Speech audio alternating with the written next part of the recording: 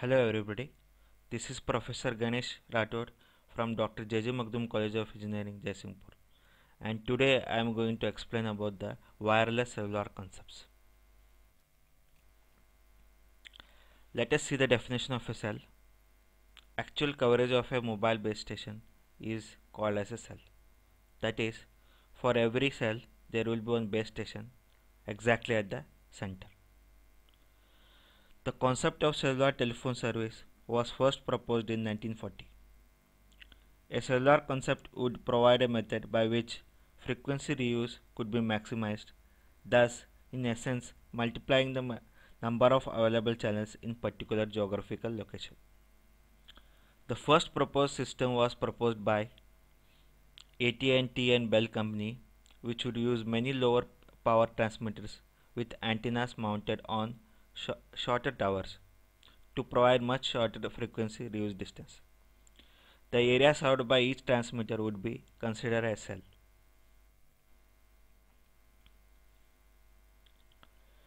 Before understanding the technical characteristics of frequency reuse and reuse number, it is helpful to define the hierarchical structure of today's cell sizes. The wireless industry has more or less settled on a particular names to indicate the size of a cell, going from a smallest to largest cells that are less than having a 10 meters in diameters are known as picocells. Cells with a diameter between 100 to 1000 meters are known as microcells, and the cells greater than 1000 meters in diameter are known as macrocells. Although the terms have not been universal yet, cells with global coverage have been referred to as megacells, and very small cells is referred as femtocells.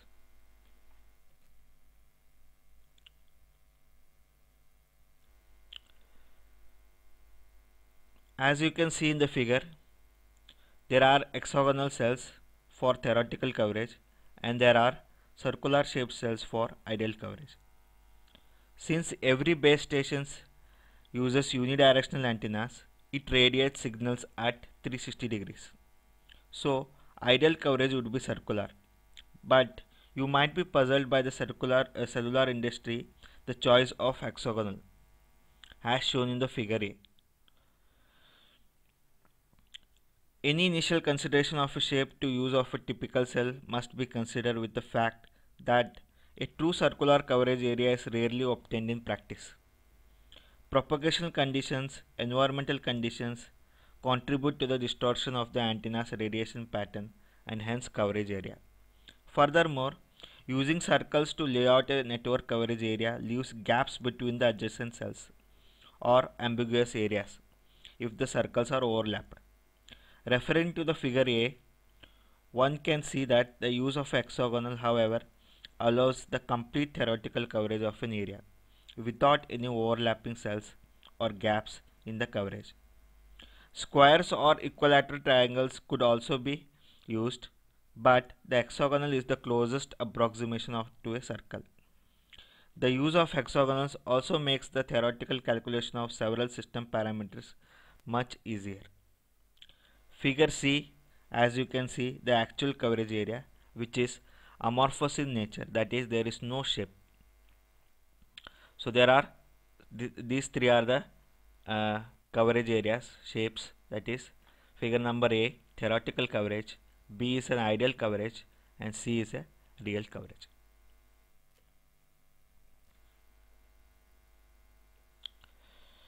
Next we will see the frequency reuse or frequency planning. In attempt to gain the maximum reuse of frequencies for a cellular system, cells are arranged in clusters. To determine the minimum size cluster that can be used, it is necessary to calculate the interference levels generated by co-channel cells. Since there are several options to the size of the cellular clusters, a relationship to determine the reuse distance can be determined that relates cluster size, cell radius, and reuse distance. The frequency reuse distance can be calculated by D is equal to r into 3n raised to 1 by 2, or d is equal to r into square root of 3n, where r is nothing but a cell radius and n is nothing but a reuse pattern or cluster size. In this slide you can see the different cluster size, that is a cluster size of 3, that is n is equal to 3, a cluster size of 7, a cluster size of 4, and a cluster size of 9. Frequency reuse implies that in a given coverage area there are several cells that use the same set of frequencies. Since we have very limited number of frequency spectrum, so frequency has to be reused by the cells. The cells that is using same set of frequencies are called as co-channel cells, and the interference between the signals from these cells is called as co-channel interference.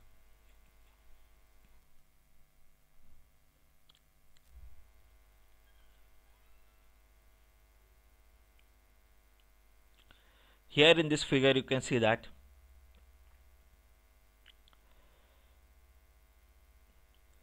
a cluster size of 7 is there, and each cell is using different frequencies. For simplicity, every cell is being colored with different colors. So different colors means they are using different frequencies.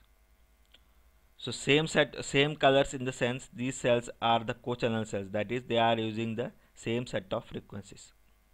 So to avoid the interference, so these co-channel cells has to be at a distance d. So using the reuse distance formula, I can say that these cells, that is orange cells in this example, orange cells are using the same set of frequencies and both are at a distance d using our reuse distance formula. Similarly, I can tell about this blue color or pink color.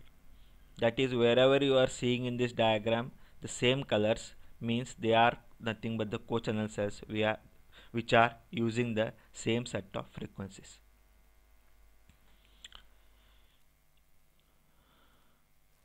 In order to connect without gaps between the adjacent cell, the geometry of the cell is such that the number of cells per cluster n can have the values which satisfy n is equal to I square plus ij plus ij square, where I and j are non-negative integers. To find the nearest co-channel neighbors of a particular cell, one must do the following, that is, they have to move I cells along any chain of hexagonals. Next thing, they have to turn 60-degree counterclockwise and move j cells. So let us see with the example. So here n is having, that is a cluster size is 19, that is I is equal to 3 and j is equal to 2. If I take I is equal to 3 and j is equal to 3, I obtain the cluster size of 19. As you can see in the previous slide, that is I and j can be any non-negative integers. If I is equal to 3 and j is equal to 2, I will obtain the value n is equal to 19. So to find the co-channel cells, that is a cell which is using the same set of frequency. Say here it is been named as alphabet number A. So A, wherever you are seeing, they are the co-channel cells which is using the same set of frequencies. So to identify these co-channel cells or to locate these co-channel cells, the formula is, the steps or is that I have to move I in the I cells, that is I have to choose any direction of hexagonal and I have to move I cells. So in this case I value is 3, so I suppose I choose this chain, so I move in this direction, that is I cells, that is 1, 2 and 3. Second step is turn counterclockwise and then move j cells, that is j value is 2, 1 and 2. I will find the co-channel cells which is using the same set of frequency. Similarly, if I go in this chain of hexagonal, so I value is 3, so I move I cells first in this direction, that is 1, 2 and 3, turn counterclockwise and then I move j cells, that is 1 and 2. I will find A. Similarly, if I go in this direction, I will find the co-channel cells. Similarly, this and this. So you can move in any chain of a hexagonal and you can move I cells, counterclockwise, and then move J cells. Then you will find the cochannel cells. Here is another example where if I take I is equal to 1 and J is equal to 1, the cluster size will be 3. To find the cochannel cells, I have to move I cells. So suppose in this direction I cells, turn counterclockwise and move J cells. That is 1. So I will find it. So let us see an example to find the reuse distance. That is, for a mobile station, if the cluster size is 7, determine the frequency reuse distance if the cell radius is 5 kilometers. So here what I have to do is, so here you can see the cluster size is 7. So all the cells with the different colors are using different frequencies, whereas the same colors are using the same that is same set of frequency. They are the cochannel cells. So I have to find what is the distance between the cochannel cells. That is like if I take this is blue color, what is this distance, what is this distance, or for that matter if I take the pink color, what is this distance. So let us apply the formula. That is, the cluster size is given, that is capital N is equal to 7, and the radius they are given is 5 kilometers. Frequency reuse distance formula is D is equal to R into 3n raised to 1 by 2. So if I apply the values, so I will get the distance, that is 22.913 kilometers. So at this distance, all the cochannels are being separated to avoid the interference.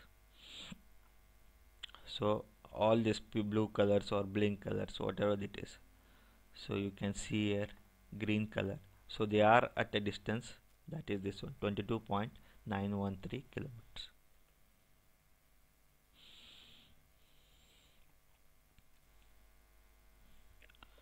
So with this we came to know about the frequency reuse and cellular concepts. Thank you very much.